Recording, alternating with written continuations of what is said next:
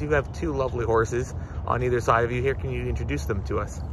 Yeah, we have Ruben over here and we have Jim, and they are full-size Percherons, and they are very good boys who pull the wagons and some of the farm implements and whatnot around the park. So tell us a little bit about the history of Percherons in this area of the country. So Percherons started coming to Canada in about the 19th century.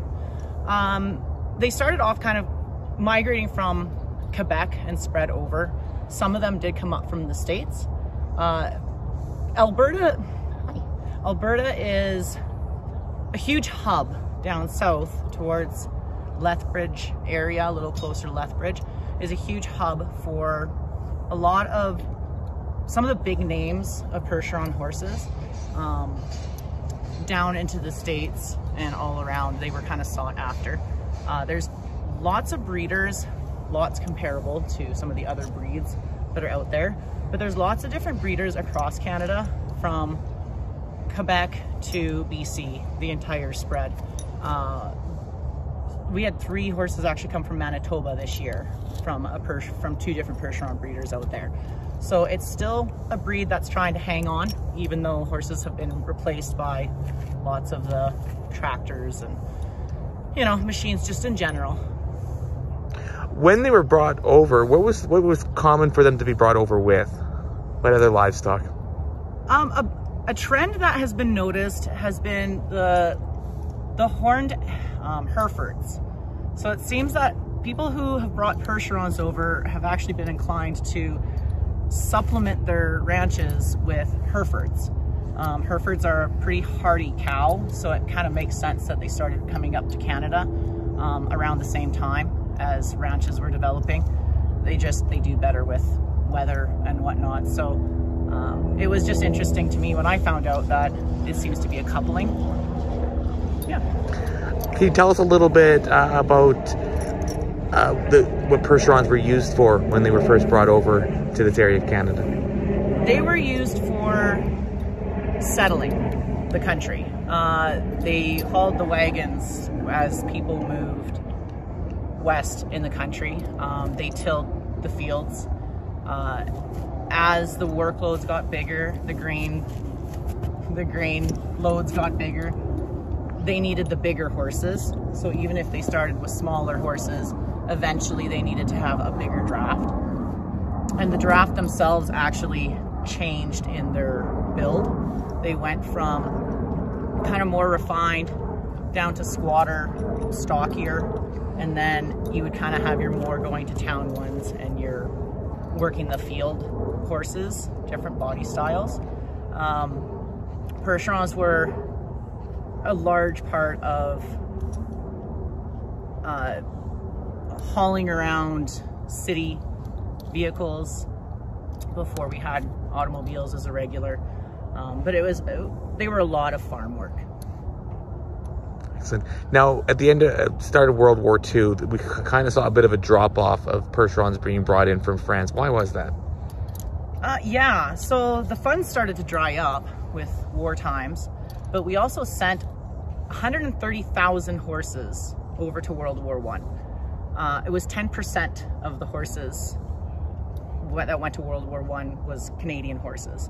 A large portion of them were Percherons. Percherons were great for moving the big guns and all of the supplies that the military needed. So there was a huge drop off there.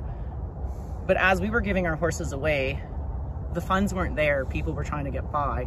So it was hard to start replacing them.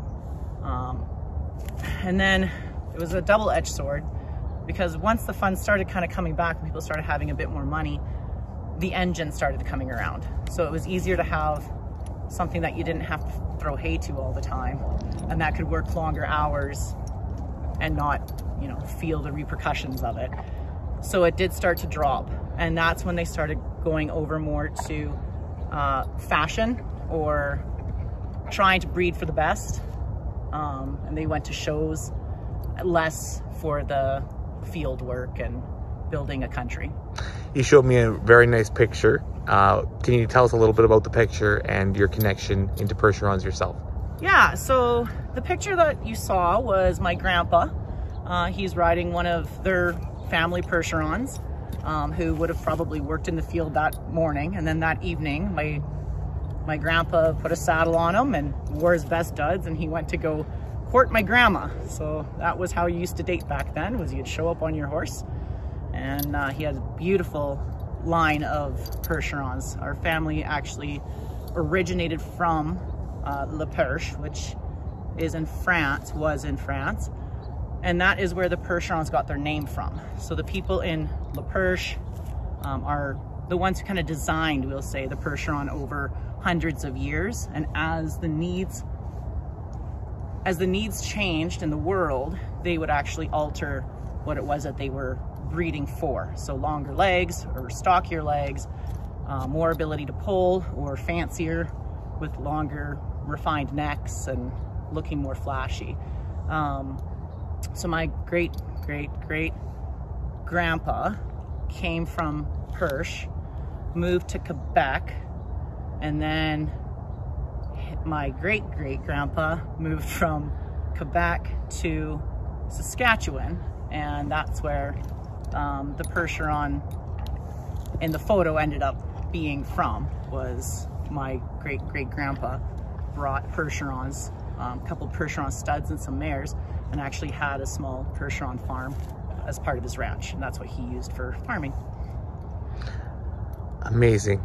I was trying to just quickly talk about the role Percherons play here at Heritage Park.